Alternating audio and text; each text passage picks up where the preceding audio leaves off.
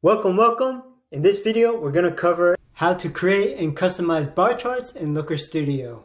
So if you're creating this from scratch, you would click on Add a Chart up here and select the horizontal bar chart.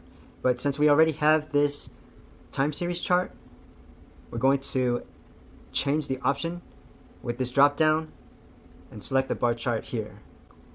Collapse that area, and for the dimension, we'll change this from date to source.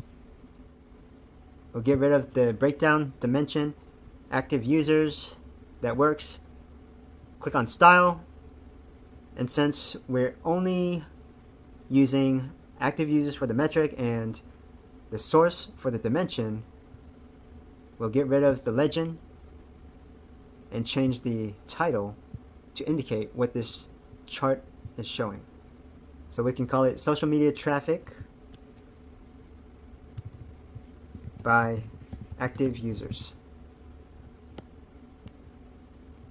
Click on this chart area, and then we can change the width so that we can actually read the axis labels.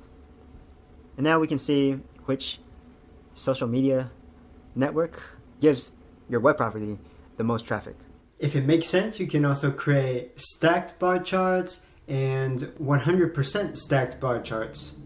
You can actually configure those settings right in the Style tab as well, so you don't have to switch in this drop-down menu. Another thing you can do is add optional metrics to provide the user with the ability to switch between and choose different metrics that they want to see for the chart.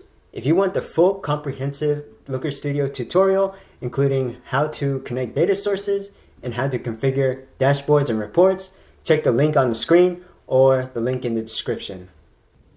So if you found this useful, please like, comment, subscribe, and if you want more content on digital analytics, including tracking, reporting, analysis, we'll see you in the next episode.